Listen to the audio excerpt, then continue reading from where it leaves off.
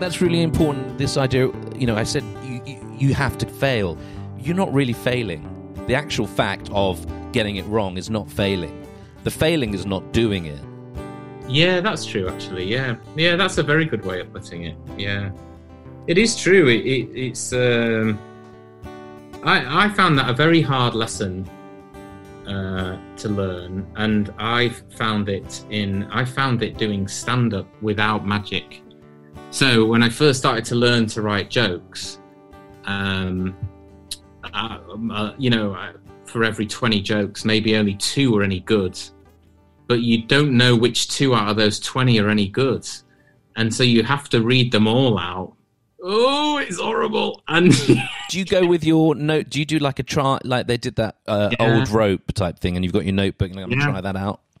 Yeah, I used to do old rope. Yeah, old rope's hard as well because you're in a room full of the best comedians in Britain. Oh, Richard Herring's on before you. Oh, great. Oh, thanks. Stuart Lee's trying some bits. Oh, okay.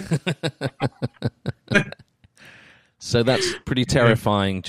So what that is, to explain, is you've got your notebook of jokes that you've worked out, written out, and you're just trying them out for the first time. You've got the work. I think the worst thing about doing pure comedy is that you have to write your own jokes and then you have to try them out. And even if they're good, you won't perform them well for at least 3 or 4 times. That's even worse. And then the other thing about doing stand-up is, even with your actors known that you've done forever and always works, it doesn't work for every audience as well. And learning that level of failure, that's why people say, oh, stand-up's so scary. It sort of isn't when you've been doing it a while, but at the same time, it was such a good lesson for me that I'm actually going to commit to something and it might not work. And if it doesn't work, it actually doesn't matter.